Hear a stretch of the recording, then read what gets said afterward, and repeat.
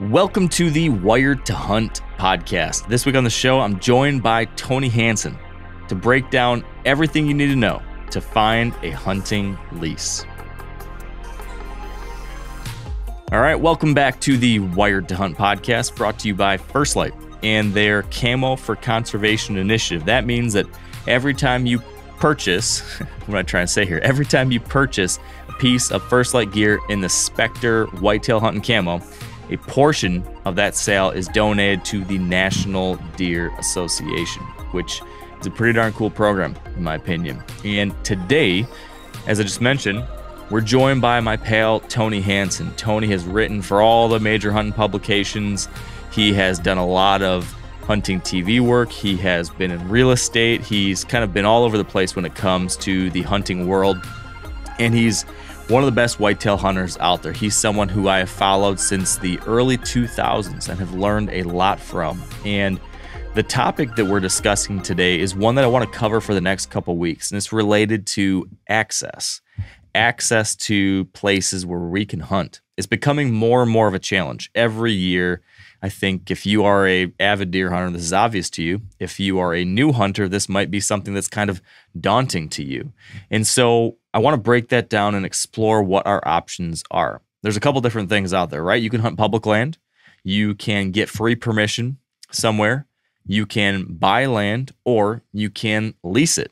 And that's our topic today. Today, we're going to talk about leases, because that's something that Tony in particular has been thinking a lot about lately. He's been stewing on, spitballing about, and brainstorming if and how he might want to utilize leases more in his hunting kind of quiver of access solutions. He's in the past spent a lot of time on public, and he's still doing that, but he's looking at possibly leasing more. And so that's the topic we're going to dive into. Why Tony's considering that, what circumstances have pushed him to explore leases more, and what has he learned over the last 10, 20 years of leasing many different properties in many different circumstances. What's he learned along the way that he's going to be taking forward with him now in this next phase of his hunting journey?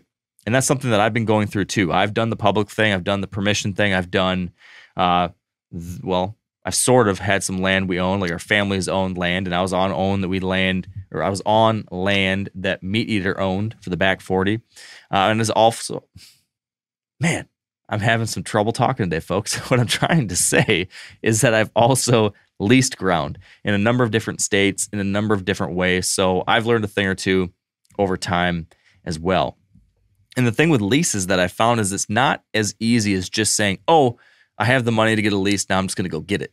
There's actually more to it. It's harder to find leases than you might realize. It's harder to determine the value of a lease than you might realize. It's harder to get a fair price on them than you might realize. There's a lot more gray area. There are many more questions when it comes to the details of actually getting a quality lease and, getting the most out of it.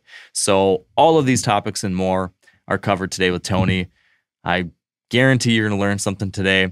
If you are in the market for new hunting properties, new access, and the lease is one of the things you've been considering, definitely give this a listen. I think it'll help you understand whether a lease is a good fit for you or not, and how to go about getting one if you decide to.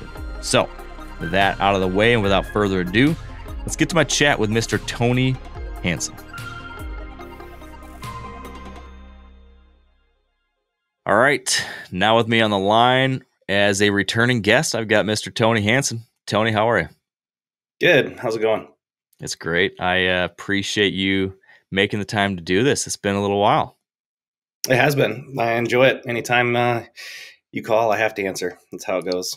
Well, I do appreciate that. And I'm selfishly picking your brain today because I, as well as a lot of other people out there, are at that time of year where we're thinking, like, where are we going to hunt this coming fall?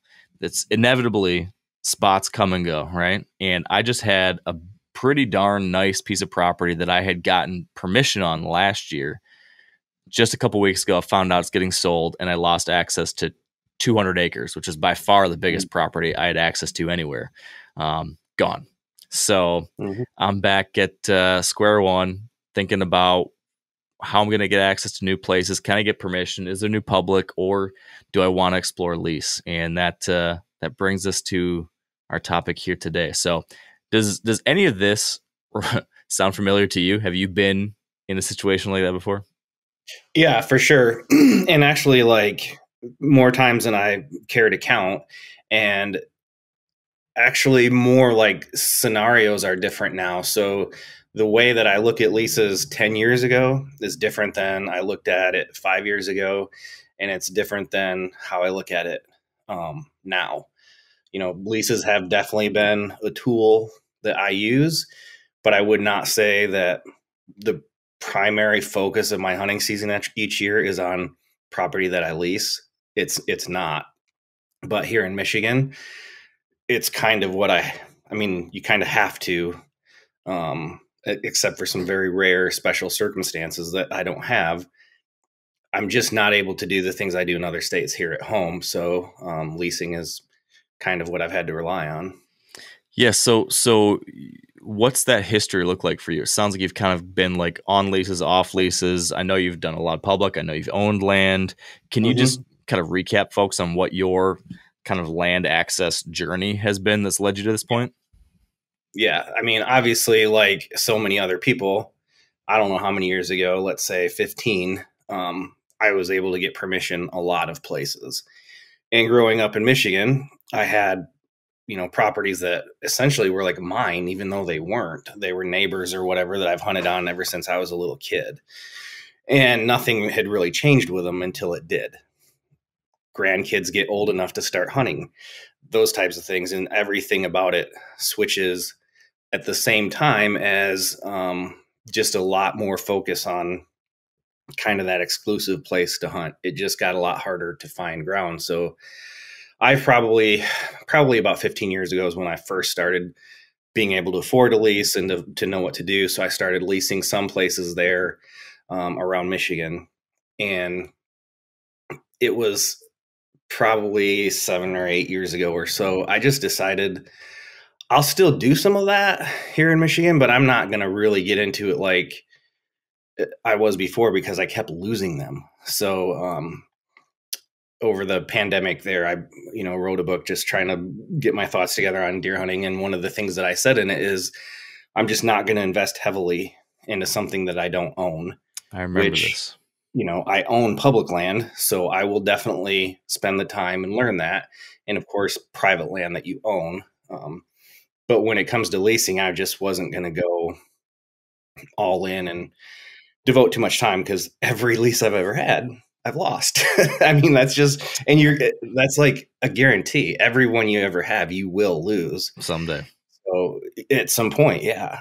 So where I'm at now is I haven't really backed off that approach of like, I'm not going to invest a ton of money and energy and resources into leasing, especially out of state where I feel like you can get on some good deer without having a lease or private. But the last couple of years, I've had to really reevaluate as the public has it's much, much, much different than it was. So I'm right there with you. I'm currently actively trying to find a lease for Michigan and deciding what I'm going to do in other states where I normally would have probably relied 100% on public. I'm not sure I can do that anymore. So that brings up an interesting question, which is, how you look at leases differently in your home state versus out of state. Why do you look at them differently? So the number one thing is I don't look at it necessarily differently. I look at the available ground to do the type of hunting that I want to do. And I realize not everybody wants to hunt the way I do. Like, I want to be in a tree stand. I don't want to do spot and stalk. I'm pretty mobile with a stand or saddle or whatever, but I like to hunt them elevated. I like to hunt kind of scrape related activity. And I really don't have a whole lot of interest in shooting anything that's less than 4 years old. It's just not what I do. Mm-hmm. I can do that in other states. I can hit 4-year-old and older deer on public ground, not as easily as before, but I still can. I can't do that in Michigan. I really can't do that on most of the private either. So the difference is, in order for me to have a season where I'm at least pretending to hunt the way I want to hunt and the type of deer I want to hunt, I kind of have to have some private ground. And the only way I found to get it consistently is to be willing to pay the landowner for the option. Because knocking on doors doesn't work anymore here, at least within reason. And it doesn't necessarily work for what I'm looking, the type of deer I'm looking to hunt. And I mean, last year I spent a lot of time in Michigan on public scouting. I didn't hunt it. And I did learn a lot, and there's a lot more there than I thought. I still never got a picture of a 3-year-old. Yikes. And so it's kind of where it is. Out of state, I can get, it's not that I'm unwilling to lease out of state. It's that I feel like I haven't had to previously. That's changing a little bit though. Now, what about, the comments you made in your book when we talked last time was kind of around this, like, you didn't want to invest in something that you couldn't guarantee you'd be able to use in the long run. Yeah. So what about this idea of like leasing versus owning? Because now, I mean, it sounds like it's getting to the point, and a lot of people agree with this, it's getting harder and harder to get access without paying something. But why would you look at a lease versus, buying a small property again or something? Mm-hmm. This is especially true. So this is where I've totally changed. 7 or 8 years ago, I had 2 small pieces. Actually, I think I owned 3 at one time, but whatever.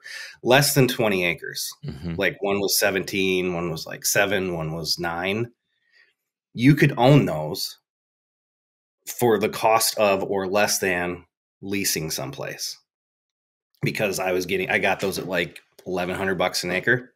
Wow. You cannot do that anymore. Oh, jeez. They were just like, they were garbage ground. Like you couldn't build on it. It's just swampy, wet stuff.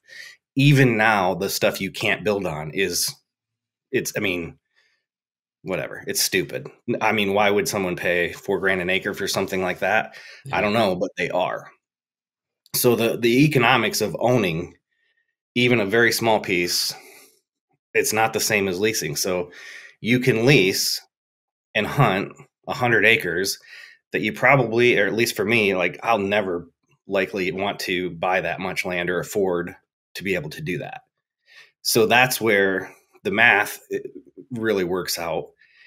Also out of state, and I've kicked this around forever. Can I really use a piece of ground that I own in Kansas? I mean, how often can I actually get there and utilize it? And then am I going to have to get into a situation of doing other things like whatever, leasing it for farming or just all that other different weird stuff? It's like, I don't know how much I want to get into it. So that's where a lease out of state is a smaller financial investment than trying to own it. Is it the smartest thing long-term financially? I don't know. But practically and logistically for me, the owning right now is just not, it doesn't compare. Yeah. So you've leased stuff off and on over the years. If you were to put together like a pros and cons list from your experience to this point with your leases, how would you break that down for yourself? Yeah. Well, obviously the pros are, and I'm going to primarily relate this pretty heavily to Michigan, which it can apply to any place where there's a lot of hunting pressure. Yeah. The pro is like you legitimately, legally have a say in how much hunting pressure is on that property. That's by far the number one thing. And that's, for me, that's worth almost the cost of admission. Yeah, it's a big deal. Because even if it doesn't have the deer that I want, I can in my mind think, well, it might next year or something could move in, but I'm kind of left alone. And that's the most important thing to me. That's definitely the biggest positive. The biggest con for sure is, you're putting money and time and energy and effort into something that likely is going to go away. And I'm not saying what you learn or experience there is worth nothing, but it's worth a lot less when you take it away and then try to go apply it to another property or something. Just the one I had in Michigan that was so good, and I had it like probably 10 years. Like I knew so much about how those deer moved and where they were bedding and what they were doing. I can't duplicate that anywhere. And so I went in, and I'm still learning even 4 years after I've lost it. I'm still trying to figure out what the best setup and situation that I have of the places I have to hunt right now. So I feel like I've been chasing my tail for 4 years. Yeah. Whereas if I had, of course, owned the property, that doesn't go away.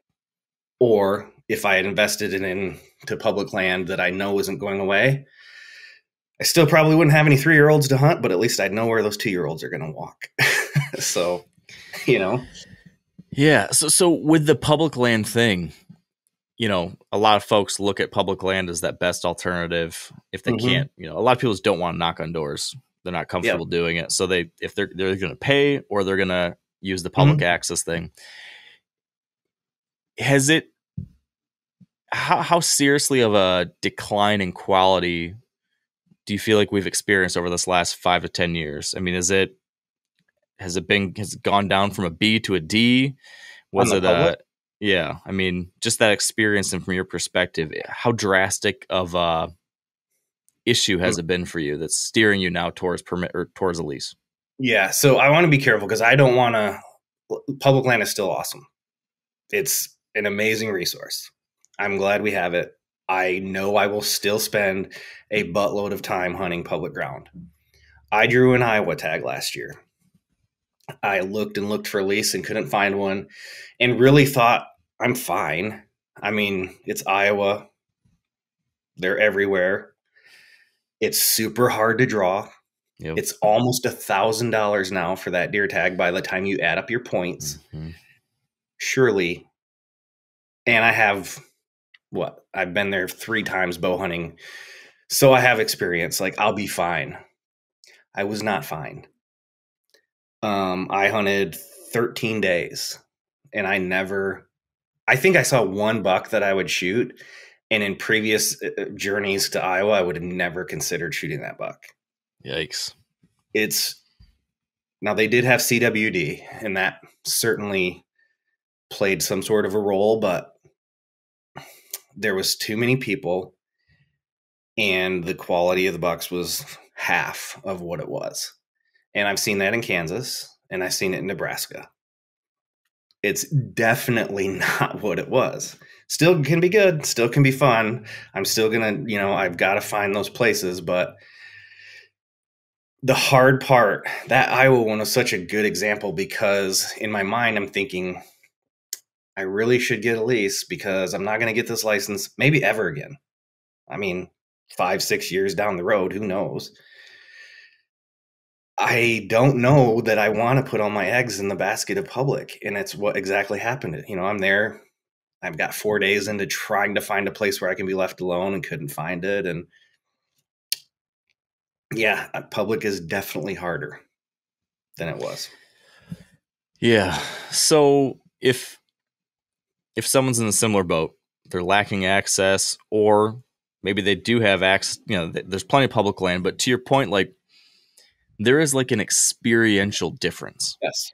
Right? I mean, yes, if you are willing to suffer through some stuff on public land and deal with other people, and really, you've got time and all the effort, like, you can find deer. Like you said, you can have a good hunt. But some people might simply not want to have to worry about 7 other trucks at the parking lot every day, or worry about bumping into people. Like, that just might not be fun. Yes.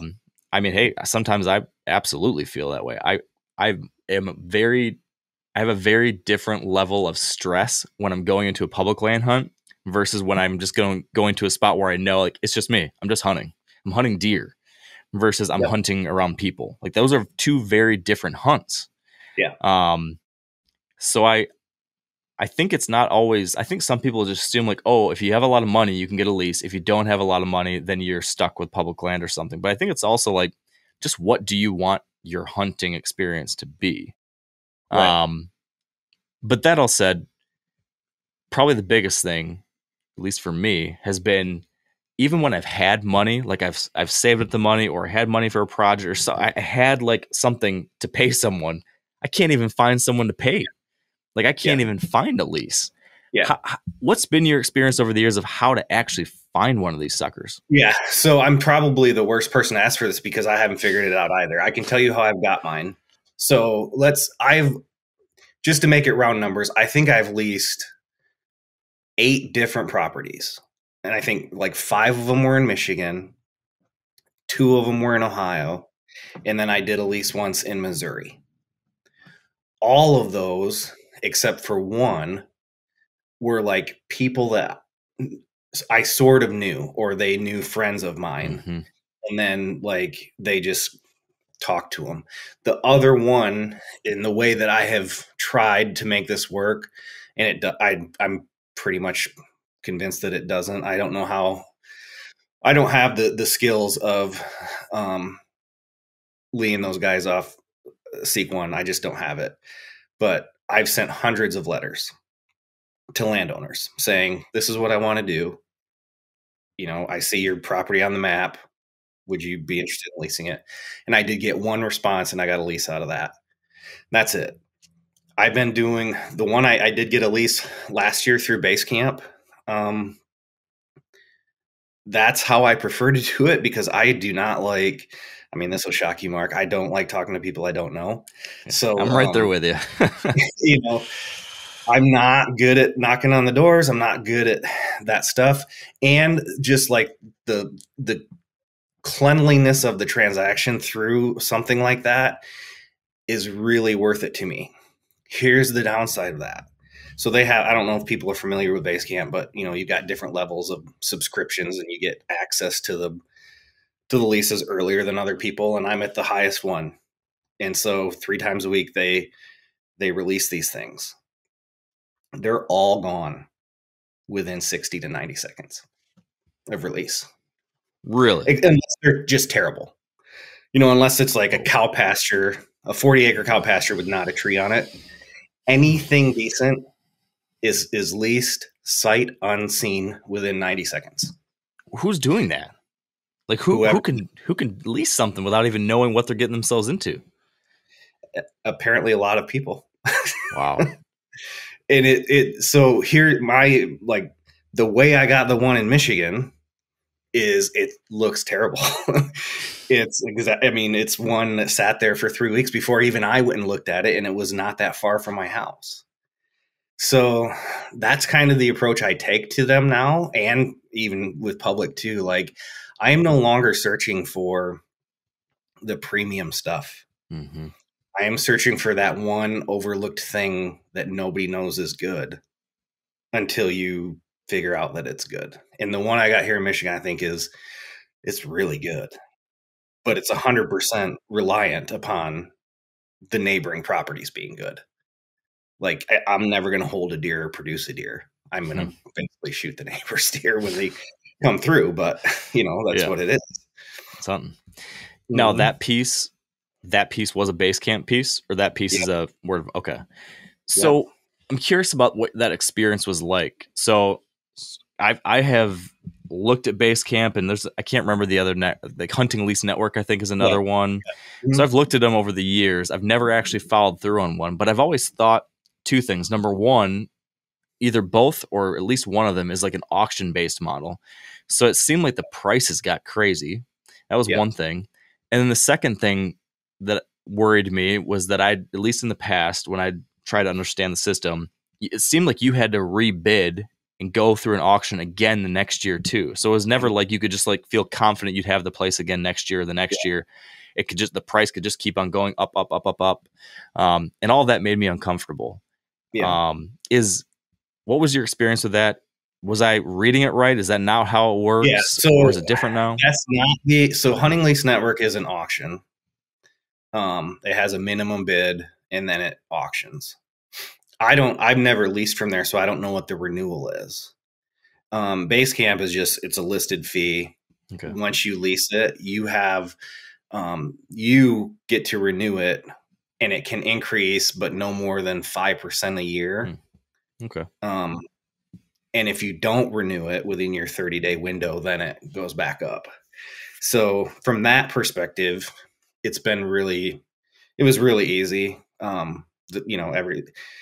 There's a lot of like confidence in it for me because, like, here's the document. They signed it. I signed it. This is what I've got. I don't have to deal with, are they going to be sending their son-in-law out there to hunt and pretending like, that sort of stuff. Like, it was great. The pricing is crazy. Like, I mean, the property I lease, like you would totally, I'll show you someday the aerial, like you'll totally laugh. And it was cheap and it's not good, but there's like one tree on it that's good. And that's what I'm leasing. I'm leasing one tree. Wow. So and that's totally fine because I know for most of the rut, I'm going to be somewhere else. And so I only needed it for a certain time frame. Interesting. What a wild world we're in now where this is becoming necessary. Yeah. And so I've actually written about this a little bit before too and had conversations, and people are like, oh, well, and I'm afraid there probably some of that'll come out of this conversation. People are like, oh, you're making it so only the rich guys can hunt.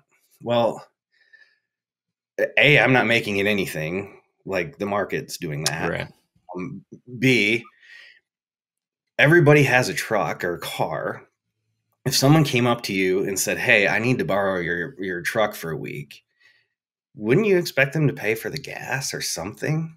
Yeah. So for me, I don't like that I have to do it, but I don't feel like it's, kind of selling our souls to the devil by paying a landowner a little bit of money to help with the property taxes and all of that stuff. So the hardest part for me though, is I never used to have to worry about going somewhere else. I was just going to hunt public ground. And I almost feel a little bit like, I don't know, almost dirty because I'm like, man, because it's exactly like you said earlier. If I have a week to go, I kind of just don't want to have to really kill myself. I'm fine killing myself 90% of the season, but I do want 1 week where I can just go in there and jump in a tree stand and watch deer be deer. Yeah. That's how I felt 2 years ago or something. I just remember thinking to myself, like, I just want to have at least one place where I know, like, I can see the show and it can be like what you really hope it will be. I'm okay if the rest will be a suffer fest, but I at least want one place where it's going to be like, this is just like type 1 fun. Yep. And like you said, see deer being deer. That is a really fun, unique thing that you can usually see in Iowa, but you can't usually see in Michigan unless you've got a good spot that's kind of locked down. Right. And if you're fortunate enough to have the means or have the opportunity to get that, like it's a worthwhile thing to experience. For sure. So you can't fault anyone for wanting that. And like you said, it's easy to bemoan the state of things, right? I've done it too. I've complained about it, but you make a great point. Like, it's not unreasonable to think like, hey, there's a resource in high demand here and there's limited supply of it. Right. Why should we feel like entitled to have it for free? Right. Like, we've had an awesome privilege that's been the case for so many years. Like, we've been so lucky that's been the case. But, the fact that that's not always the case moving forward, while we may not like it, it's kind of hard to deny that it's going to happen. It's like you said, it's a market. The market will bear what the market will bear. For sure. And I do feel that same way on public too. Like, I know some states do have like a habitat stamp or something like that, but I've benefited an awful lot from public ground. I don't have a problem paying a little bit for it if I have to. So, agreed. Yeah. So I have leased 3 or been a part of 3 properties, maybe 4. And one of them came through like just a buddy who found a lease through like word of mouth, and then I just chipped in on it. One of them came through a piece that I had by permission property, just like they're getting to know someone. And then eventually they said, hey, I need to start making some money from this. So, would you pay a lease fee? So that's how another one came to be. And then a third one came to be by talking to realtors. I talk to realtors and express like interest in maybe buying, but also like if you ever happen to hear of leases in that area, I'd love to get to know the area better to kind of like fact check or ground truth the area before I invest in buying something. And that ended up leading to a realtor finding a place that he was kind of trying to see if they would sell, and they weren't ready to sell, but they did say they would lease. So that one worked for me. But I do feel like it seems like the online thing not easy. It's not even easy. It seems to be a way to like get access to a larger number of properties. Yeah. But the price is like the downside, right? And like you said, like the fact that you don't get much time to look at them anymore. It seems like if I kind of look at leases now the way I looked at knock on door permission, which was just like I always have my feelers out, and like anytime I happened upon someone who maybe owns land or has a family farm, or if somehow hunting comes up in the conversation and they mention land but they don't hunt it, I'm just always just like kind of asking around and just kind of hoping that one of these days, and I kind of start with like permission, and then if that's not an opportunity, then it's like, well, would you ever be willing to accept a little bit of money to help with taxes or something like that? And like that's my hope, is that kind of stuff will work. It hasn't worked for me in recent years, although I just mentioned that one piece that I had permission on that I just lost to because it got sold. I am trying to get in touch with the new landowner who, by way of the old landowner, it sounds like he does want to lease. So now I'm going to see if that's something that maybe I can afford that lease or not. But, you know, have you had any of this kind of word of mouth stuff, word of mouth leasing success? Do you have any tips? I guess what I'm getting at in a very unwieldy way here is, do you have any advice for people who want to try the word of mouth, friend network, family network approach to trying to get a lease? So even though I've sent lots and lots and lots of letters, and I've only had the one that was positive, I have gotten, I don't know, probably 15 to 20 responses, which I think is a lot. I mean, that's like maybe 20% of the people I'm contacting, because I probably sent over 100 letters. In my letter, I always say, like, I'm looking to hunt. I primarily bow hunt. I don't have to gun hunt if you don't want me to. Doesn't matter. And I say very early on, I'm not looking to take someone else's spot. So if you already have people hunting, if you have family, whatever, thanks for the time. It's not what I'm looking to do. I'm just looking for those places that maybe they had a bad experience with hunters or they haven't allowed them. So that hasn't helped me, but it might help the people who are a little bit concerned or just maybe don't like the approach of leasing in general. I'm not trying to take somebody's spot. I'm trying to find one that, you know, access to a place that has been locked off. The writing the letters to me is the best way to find people that you aren't going to see face to face. The better approach is if you have people in your community that you want to talk to that you can actually go and visit, that's going to work better. Or having, you know, the ones that I've got through word of mouth have been because someone talked to them directly that knew them. Yeah. You have to use that relationship. Everybody I know hunts and everybody around here hunts. So, I mean, the best chance I'm going to have is finding that one person that's had a bad experience with hunters or something, or they just want to have one single person in there and they want to be paid for it. So you keep slicing the percentages of properties, every little stipulation, it's like smaller and smaller, the number of them that are available. Yeah. So, you bring up an interesting point. Maybe we just need to start making more non-hunting friends. Like, we're hanging out in the wrong circles, Tony. We got to start hanging out with doctors or someone from Detroit. Yeah. These guys that aren't interested in using their family inheritance, you know? Mm-hmm. The other thing that is super important, and I think Sequan, if like on their YouTube or whatever, they mention this quite a bit, they might have a series on it. The liability thing is real. Yeah. Even though it's not. The way I understand it, there's not actually a whole lot of liability risk to a landowner if you're on their property. So you just have to offer to buy insurance or get something, in writing that says this is how we're going to handle the liability thing. Because every lease that I've had, the landowner has asked about that.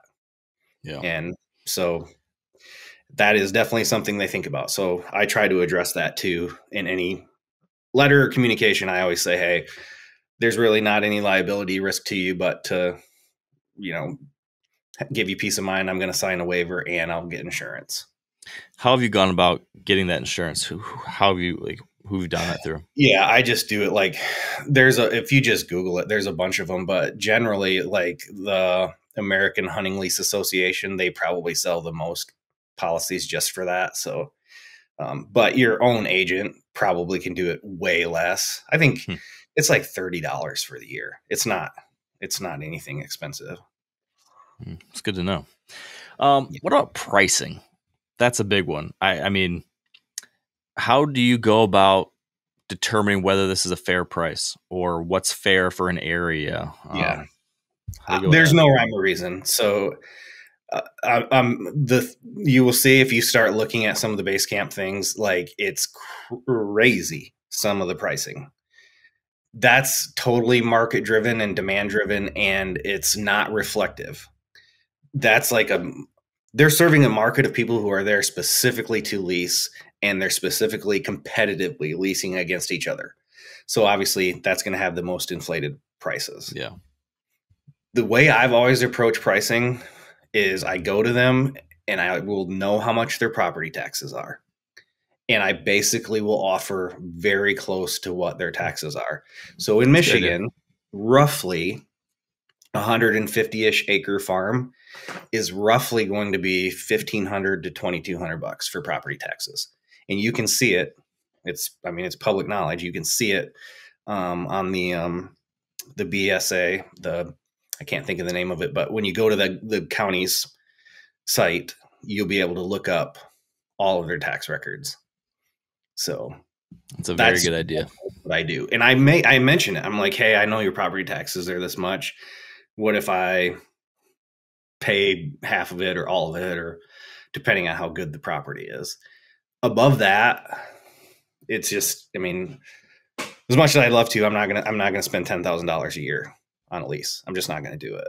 Yeah. So, $1,500 isn't cheap, but I feel like I can play with that. So that's generally where I'm going to be offering is roughly their property tax. When you're going about, signing one of these agreements, whether it was through base camp or through these various other handshake deals, word of mouth deals, and all that kind of stuff, is there anything you've noticed over the years as far as like red flags to look for in lease agreements or particular clauses that you definitely do want to include in an agreement? So I always make it very clear that it's exclusive access and nobody else is hunting at all. Yeah. Unless there was an agreement, prior, like they say, oh, my grandson wants to hunt. I'm way more willing out of state to do that. Like I don't care if you hunt during gun season, I'm not going to be there. Yeah. And I'm probably not going to have this as a multi-year thing. So that's fine. But I definitely get in there that I'm doing this exclusive. If you can, I always tried to say this is a 5-year agreement. Like you want to lock it up for as many years as you can, unless you're worried that you're taking a little bit of a flyer and you don't know how good the place is going to be, then don't lock it up for that long. Probably another thing that you really want to pay attention to, and this does happen a lot on the base camp. Like there'll be trail cam pictures or pictures of deer, and it'll be like the landowner has shot some great bucks over the years. Well, why the hell's he leasing it? Right. To me, that math doesn't add up. Yeah. Clearly, I'm not going to lease it. I'm not going to lease a property where the landowner has hunted in the past, because I don't know anybody who's ever said, I don't want to hunt anymore. Right. Especially if they kill a bunch of big bucks there and it's a great spot. Yeah. So that is definitely, I mean, of the online ones, that's a real red flag. Another thing, it's not really a red flag. It's just an annoyance. And I'm sure I'm going to offend somebody, but I don't mean to. 80% of the pictures of their giant buck rubs, they're not rubs. They're just like bad spots on the tree or something. So anyway. Yeah, speaking of that, and I guess that, well, this is obviously not possible with online services, but in the past, have you ever tried to get an in-person like look at the property before leasing it? Like in these cases where it's through a friend or word of mouth and stuff. Is that something that you recommend, that you've done in the past, or is that even like these days? Yeah, not realistic. Honestly, it's why I'm struggling so much with the base camp situation right now. Like, I really would like to get something within 8 hours of home. So that's Indiana, Ohio, and maybe Illinois for us. I can't pull the trigger on something, even if it's affordable, because I can't look at it. If I go to look at it, I'm going to lose it. Yeah. If I put that's the other thing too. If you put a deposit to hold it and don't lease it, you lose the money. It's not a refundable deposit. So I won't lease it unless I've looked at it. And I would not advise anybody unless, so maybe like you've hunted the neighbor's place or you've hunted on that road and you know that property. You don't necessarily have to look at it then because you know it. But for me to go to someplace, down by Athens, Ohio, and I need to see, like, is that thing straight up and down and there's one trail that a deer could even balance on? Like, I can't really tell that from Onyx, not well enough. So, you mentioned multi-year leases. Is that something you've been able to finagle in the past? Is that ever an option with a service like Basecamp, or is it always single year? If it is an option in Basecamp, they usually say, actually, the National Hunting Lease people will list that in their listings more often than any place else where it says like potential for long-term lease. Basecamp doesn't really say that I've seen, and I've never seen them offer a multi-year thing. Individually, I've definitely heard a lot of people, mostly when I used to do like media or writer hunts, and I would pick the brain of the outfitters and stuff. None of them were signing leases unless they were 5 to 10 years. Difference is, like, they were a corporation essentially, and they're probably, leasing 1,000 acres at a time for a much higher fee than I would ever be able to do. So it was a totally different situation, but they would not lease unless they had at least 5 to 10 year terms. I've never had that. So, I'm kind of bouncing all over the place, but I have all these random thoughts that I've had kind of stored away in the back of my mind when it comes to my leasing challenges. They're now bubbling up as I'm hearing about your similar challenges. And one of these things, when I've looked at pieces of land to lease, or even when I have leased a place and then I'm trying to decide, like, do I want to keep leasing this? Yeah. I have had a different set of expectations for the quality of a property for a lease. Yeah. So, for example, I leased a place a couple of years ago, and it was like more money than I really wanted to spend, but I thought, like, man, this could be worth it. Like, it's in the right neighborhood. It's pretty darn good. And then it just didn't pan out at all. And I remember thinking to myself, man, I don't want to spend a bunch of money on a place that's like not worth it. Like, if I'm going to spend money for a lease, like, I want it to be a lease. Yeah. How's your, like, when you're judging the quality of a property for lease, has like your calculus changed at all compared to like free permission or not? So not necessarily. The hardest thing in Michigan, it's harder. Like, I actually let a lease go that is 75 acres of really good river bottom, and that place sucked. There's no deer. Like, really? There's nothing big. And I tried it for 2 years, and it's like, I'm not that bad of a deer hunter. I should have seen something in 2 years. Yeah. That was really hard to let that go because it's so hard to find it and to get it. But my expectations weren't higher there. They were kind of normal. Now, when I'm out of state, like a place any of the Great Plains state, I am expecting, if I leased a place, to get a really good one on camera pretty fast. And if I don't, there's probably a reason for it, and I'm about to find out when I go to hunt it. But Yeah. there's like something going on that place that I was not aware of. So, but I would feel that way on the public too, for the most part. Like I might be, instead of seeing a 160-inch 5-year-old, I might be expecting to see a 150-inch 4-year-old, but I still expect to see them on camera. Mm-hmm. Have you had the experience yet of, I'm assuming you have, based on some past knowledge, but maybe I'm wrong on this. Have you shared leases with hunting buddies or other people? I'm weird, dude. So like, I don't hunt with other people. Mostly because I don't want to ruin their time, and I just have such weird little specific ways that I want to hunt that I don't want to mess it. I did have a shared lease one time with a friend in Iowa, but the place was huge and it worked out great. I mean, that's back when like it was so easy. I mean, it took us 2 days to kill him. Like I shot one that I shouldn't have shot on the first day. It was still a 4-year-old, and then he shot like 190. I mean, just a giant. And it took 2 days. So that was fine because it was such a large, I mean, it was like 300 and some acres, I think. I can't remember exactly, but the way it laid, we could come in from different sides of it, different roads. And it wasn't an issue at all. But I don't see me leasing in place with somebody else. It just doesn't appeal to me. But the pooling of resources is a good thing. Yeah. But think about it. You're now also, you need more acres. So if you divide up the acres that each person has, are you better off or not? I don't know. But yeah.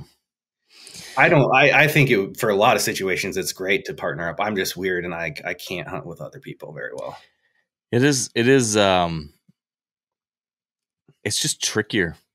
And it's like, it seems like you have to set expectations and have like kind of like a setup, like a process in place for how do we decide who's going to hunt where, and how do we make sure that we never get into a position where we're mad at each other because of hunting. Like, how do we make sure we're all on the same page, comfortable with the arrangement, no questions, no assumptions. Let's put it all on the table and make sure we're all on the same page here so that we're not messing up a friendship over a deer. I think that seems to be the key, right? And I just get, yes, it is. And I just get like, I mean, I care about it probably too much. So if I'm not seeing deer, it's not going right. Like I'm going to be grumpy, and I'm not mad at you. I'm just mad. Yeah. Like I'm just mad. It's not you. It's not anybody else. I'll be fine in the morning or whenever I see a deer. And what happens is, like, I think I have felt it in the past where people are like, oh, he's mad because I shot this deer. Like it had nothing to do with it. So I just take all that human stuff out of the equation for me. Because you're right. Like you have to, I spend more time worrying about everybody else because I don't want to mess up their situation.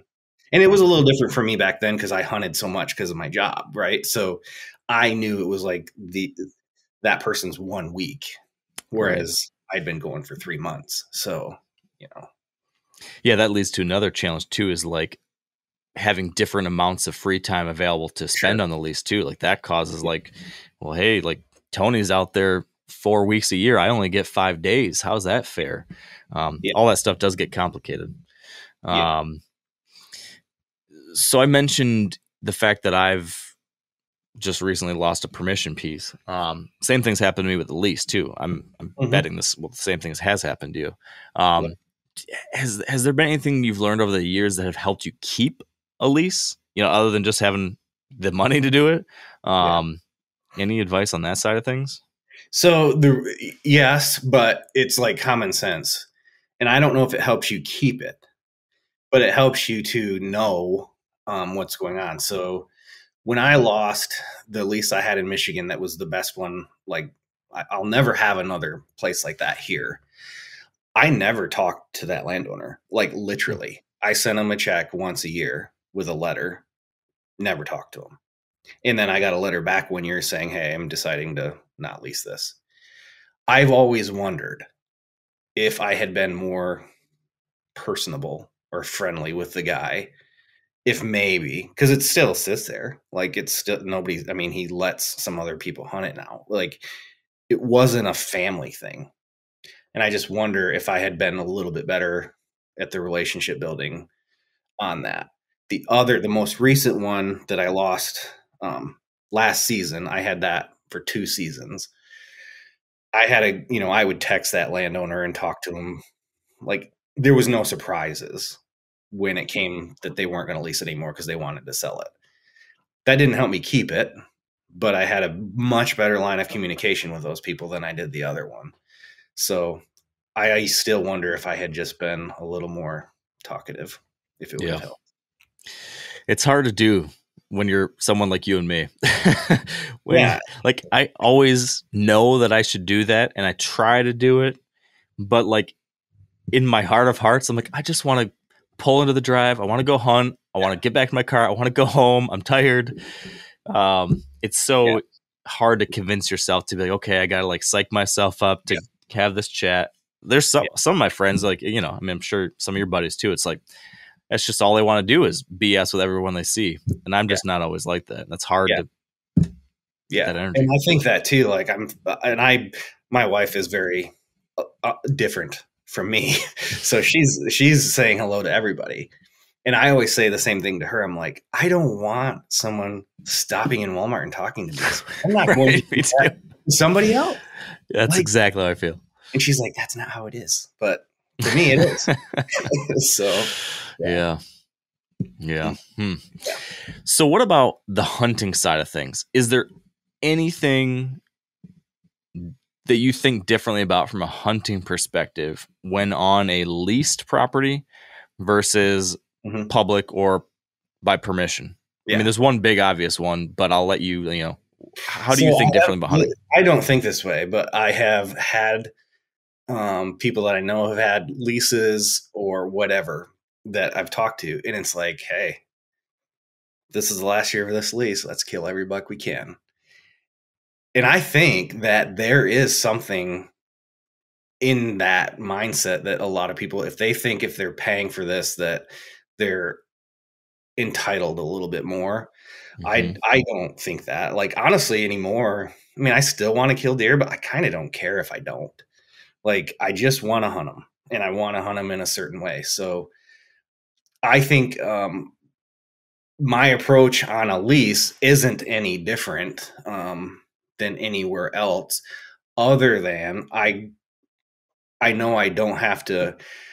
If I see a good one on public or something, I might be a little bit more inclined to push it and do something I maybe isn't super smart. I'm good at doing not super smart stuff anyway, but in that situation, I might do that. On the lease, I'm probably going to be a little less risky just because I trust more that it's not going to get as messed up. Right. But I don't change a whole lot because I don't, like I said earlier, I just don't really look at the ground any differently. One is public that has what I need. One is private that has what I need. I just had to pay for it. Yep. They're the same thing. Now, this isn't necessarily lease specific, but it kind of is, as you just described, that your overall strategy is mostly the same, public versus private versus a lease.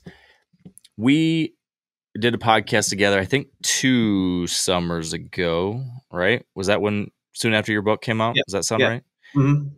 And one of the things that stood out to me with that conversation and with the book is something you kind of just said, which is you've kind of figured out how you want to hunt. Like, there's a bunch of different ways to hunt. You've tried many different ways successfully. You've done them all successfully, but you've kind of narrowed down like how you like to do it.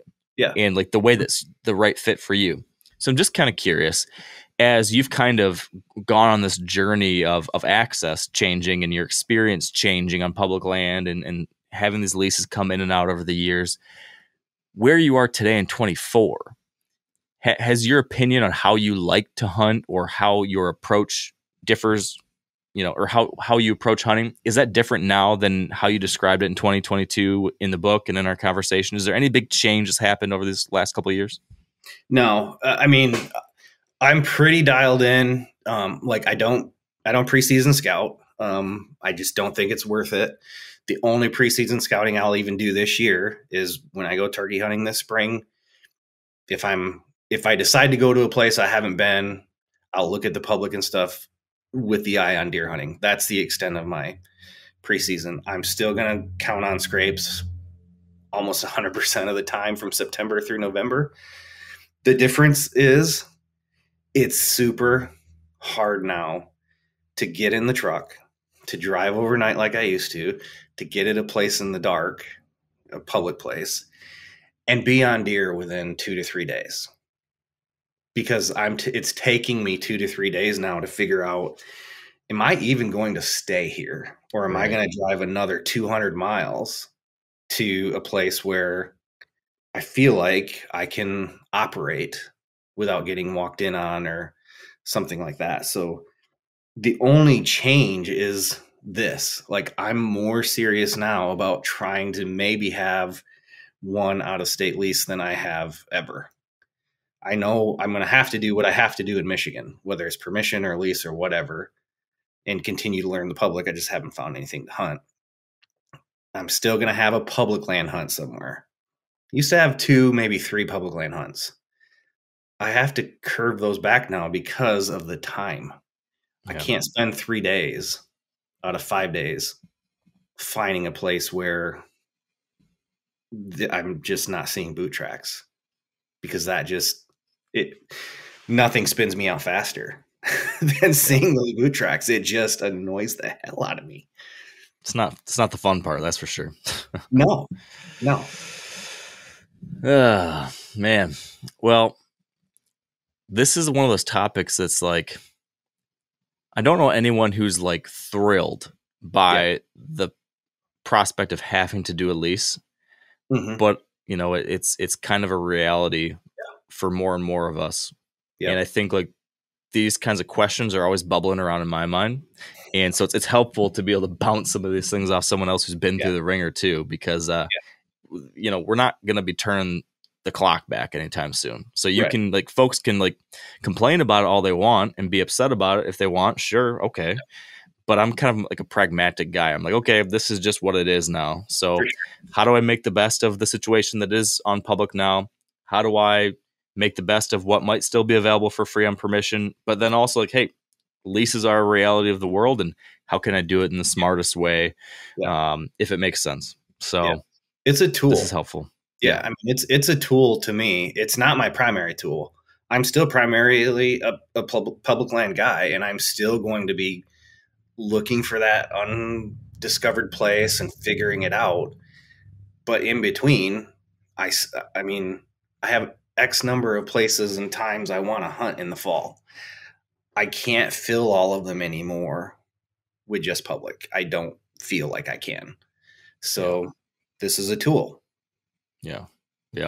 And you can't necessarily fill them with the kind of experience you want to. Like, I feel like that resonates a lot with me. Is like, sometimes I want that grueling, mega public land experience. And sometimes I want just a little bit different, which I'm not going to apologize for. It's nice to be able to have a spot where you can sit and see deer do their thing and not worry about Tom and Jerry and Charlie and Matt and Bob and every other guy walking by. So there's one more thing that I hesitate talking about because it just feels weird, but I said I'm almost always hunting alone. That means when I shoot a 200 and whatever pound deer, I have to get that thing out of there by myself. And that's not as easy now as it was 10 years ago. So maybe I can haul 2 of them out, but I don't know if I can haul 3 of them out. So that's another thing where I have to plan accordingly. And I'm sure that's like in another 10 years, that's not like going to be different. So sure. Yeah. Just the getting around and in and out over the course of a season is a little bit different now too. Yeah. Yeah. It's just like changes in circumstances and life, phase, and then just the changes that are happening across our hunting culture, I think, are making this, for a while, it's been this funny kind of path that the public land thing has gone, where for a long time, everyone thought it was horrible and nobody wanted to hunt it at all. And then, the last decade or so, it's become very trendy and very popular. And now you're seeing like the backlash where there's like folks that are kind of like realizing, hey, it's great, but maybe it's not for me all the time, or whatever. And you're seeing like there used to be like within certain sub segments of the hunting world, owning private land or having a lease was almost like a scarlet letter, almost. Like, oh, well, they're just the 1%ers. They're not good hunters because they just have it all given to them on the silver platter.